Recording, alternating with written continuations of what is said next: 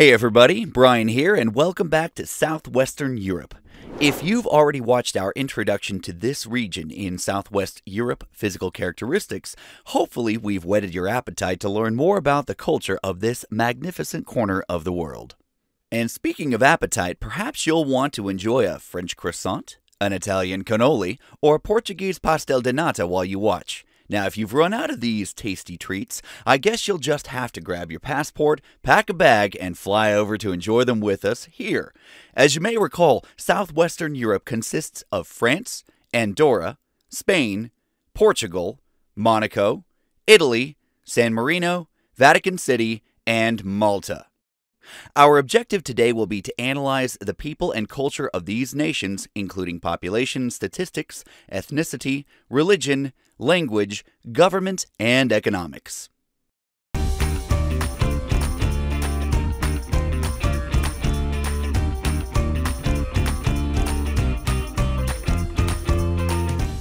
The population. Let's start by discussing the population of this region. At a density of nearly 340 people per square mile, it's about as packed as a seafood restaurant on the Amalfi Coast in July. By comparison, the world's population density is 129 people per square mile of land. France, Italy, and Spain rank second, third, and fourth respectively in the European Union for population. Add Portugal, and these four countries contain nearly all of the just over 183 million people who live in the region. For our lesson, let's call these countries the Core Four. On the other hand, tiny Malta, Monaco, Andorra, San Marino, and Vatican City have fewer than 1 million people combined. Over 80% of the population lives in an urban area in many of these countries. Compare that to the world's average of 56%, and you'll see that the Southwestern Europeans don't mind getting cozy with each other.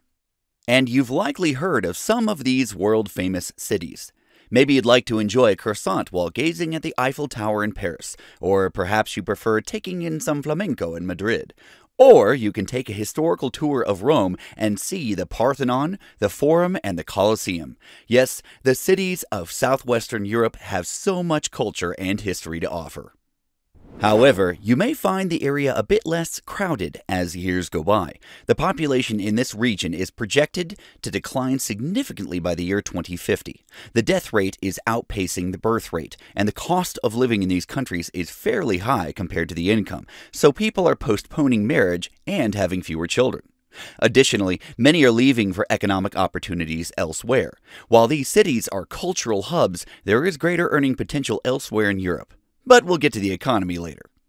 Those who do stay in Southwestern Europe have plenty of time to enjoy it. The region has some of the longer life expectancies of the world.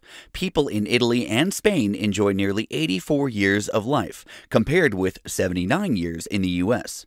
Apparently, pasta and paella do the body good. Politics and economy.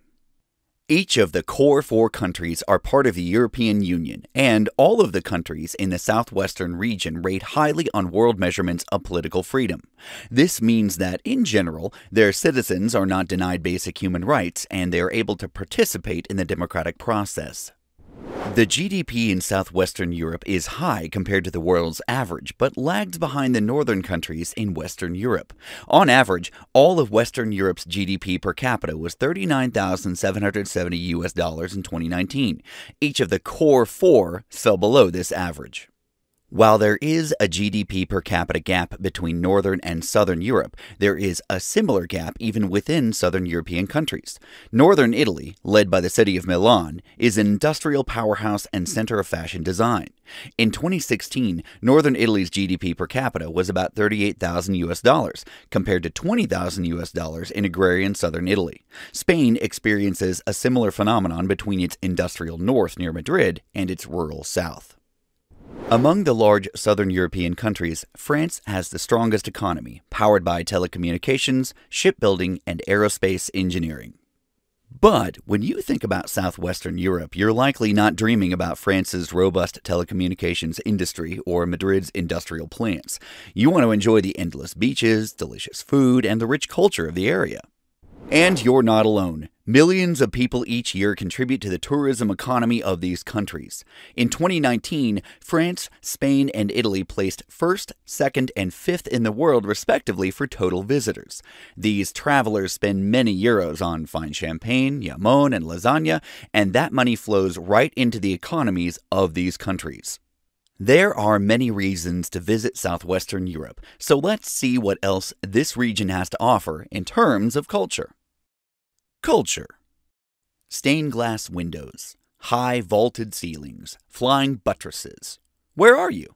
If you guessed an old European church or cathedral, you guessed right. Big city to small village, a church is right there in the center of nearly every town. Religion.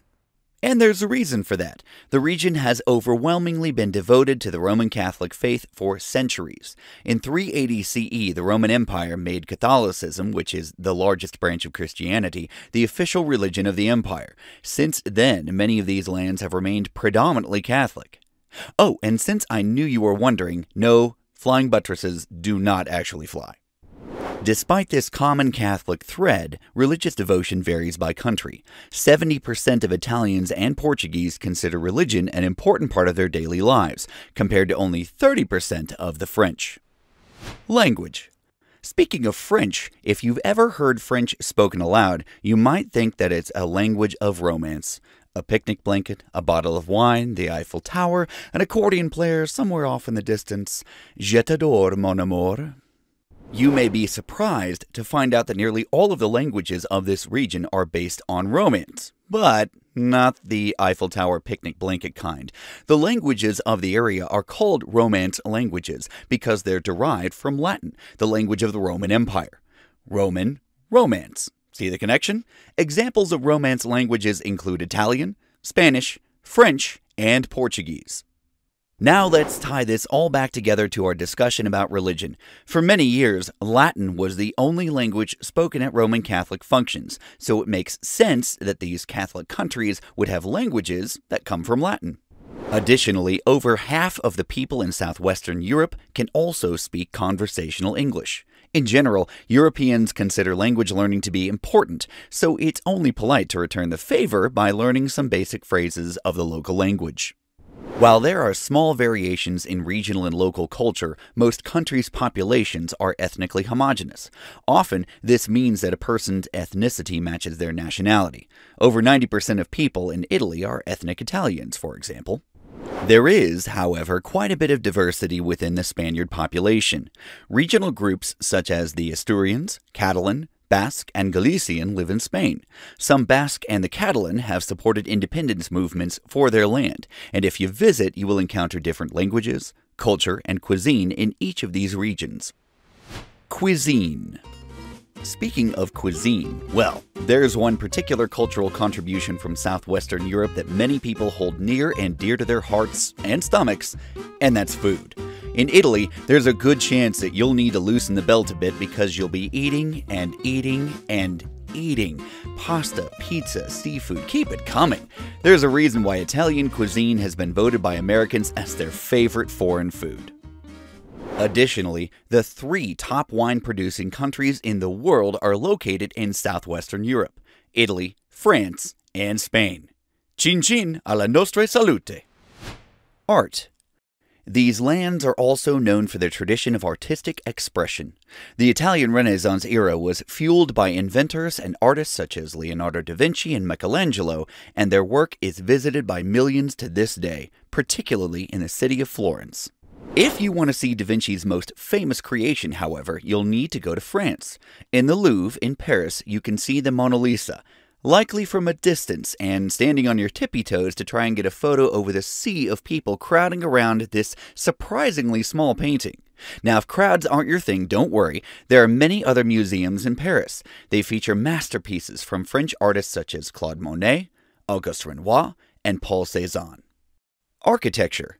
Southwestern Europe is also home to numerous architectural wonders, such as Antoni Gaudi's Sagrada Familia in Barcelona, Gustave Eiffel's eponymous tower in Paris, and the enduring symbol of the Roman Empire, the massive Colosseum. Many of these marvels have a variety of cultural influences. For instance, if you travel to southern Spain, you can see the magnificent Alhambra. Built during the Muslim occupation in the 13th century, this enormous palace features intricate geometric patterned designs. Yes, the culture of Southwestern Europe is renowned the world over. There's a reason why there's a seemingly endless stream of tourists flocking to this relatively small corner of the globe. You could spend a lifetime visiting the coastal villages, the art museums, and the world-class restaurants of the area. But for now, this brings our adventure to a close. Did you get through your croissant? Or maybe 2 or 3? I hope you enjoyed. Merci, grazie, and muchas gracias for joining our lesson today. And until next time, keep exploring. Hey, hey!